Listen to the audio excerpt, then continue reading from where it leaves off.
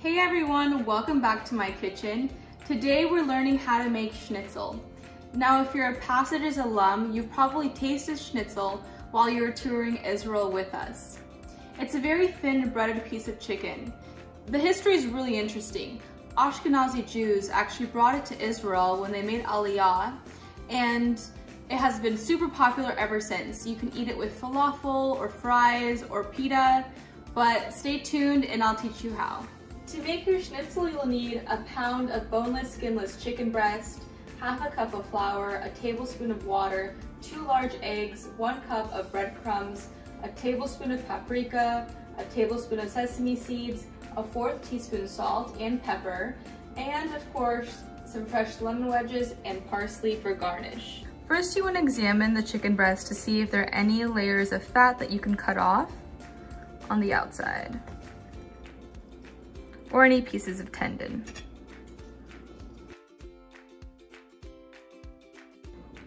Schnitzel is traditionally very thin, so now you want to take your chicken breast and slice it in half.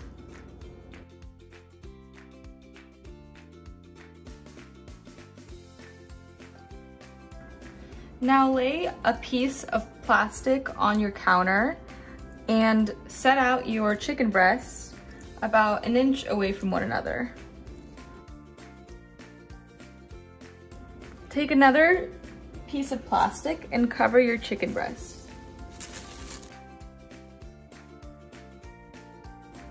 Now you want to make the chicken a little bit more tender by using a meat mallet. But if you don't have one, like I don't have one, you can just use the back side of a pan. Press down as hard as you can. Now as you go to prepare your breadcrumb mixture, set your oven to 425 just to get ready to bake the schnitzel. We're gonna work on the breadcrumbs. I'm using regular panko breadcrumbs, but you can use any kind of breadcrumbs that you would like. Now you're going to add your paprika, sesame seed, pepper, and salt.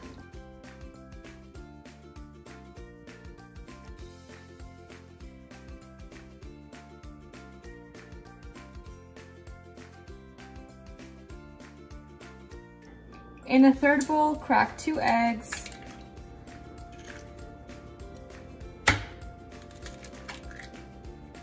And mix in a tablespoon of water.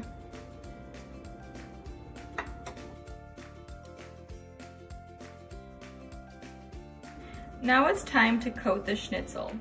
Take the chicken breast and coat it generously in flour. I'm using just regular all-purpose flour. Next, you want to take your breast and dip it in the egg mixture. And last but not least, you want to dip it in the breadcrumb mixture. You can use your fingers to make sure that it's coated evenly. I like to have a really thick coating.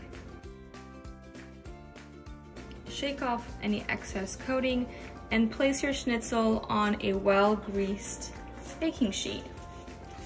Now we're gonna repeat the same exact process on the remaining pieces of schnitzel.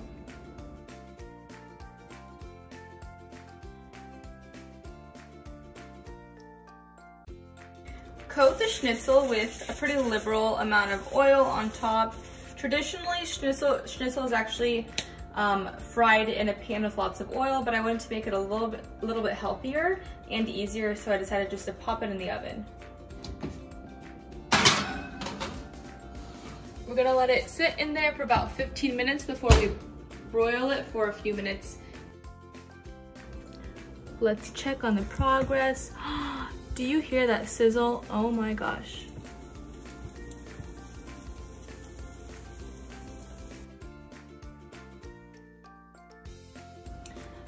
I like to garnish my schnitzel with some fresh parsley and of course, freshly squeezed lemon.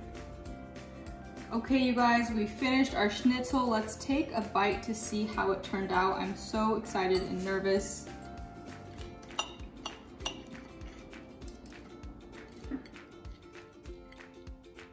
Look at that, a perfect coating of breadcrumbs, really thin and tender chicken. I'm so excited for this bite.